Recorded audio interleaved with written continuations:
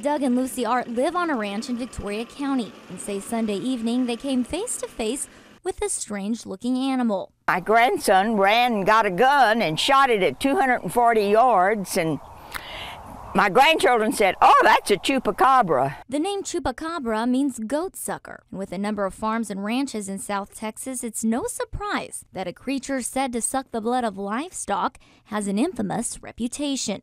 I've heard people say that they've gotten young calves, but they never have gotten any of ours. Lucy Art says its features, like long legs and big teeth, raise big questions about whether or not it's a coyote. It's got long hair on it, and this one does not have any hair.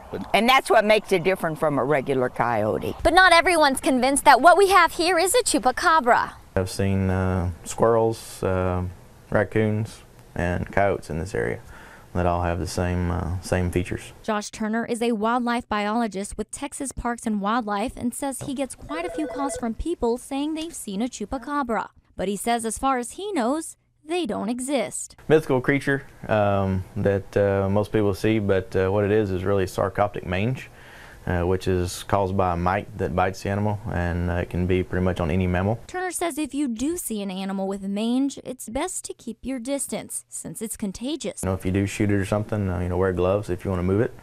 Try to keep your pets away from it.